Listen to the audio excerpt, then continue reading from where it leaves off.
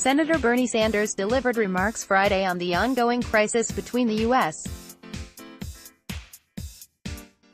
and Iran, which reached new levels of tension after a drone strike President Donald Trump ordered killed Iranian military commander Qasem Soleimani last night. This is a dangerous escalation that brings us closer to another disastrous war in the Middle East, which could cost countless lives and trillions more dollars and lead to even more deaths, more conflict, more displacement in that already highly volatile region of the world, said Sanders.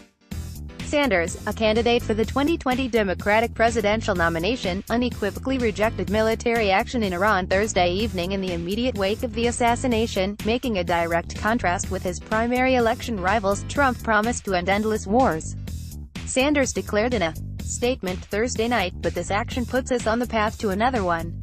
On Friday, the senator emphasized his opposition to the 2003 invasion of Iraq and subsequent occupation, saying that the lessons of that war should be heeded by U.S.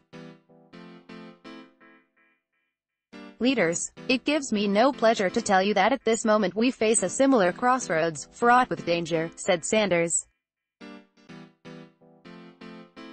"Once again we must worry about unintended consequences, and the impact of unilateral decision-making." The Vermont senator also touched on the disconnect between Trump's comments from the 2016 campaign, when the then-candidate promised to change U.S.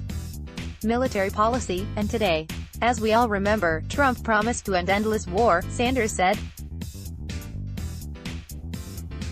"Tragically, his actions now put us on the path to another war. Potentially one that could be even worse than before." A watch Sanders' speech. Let's block ads. Why?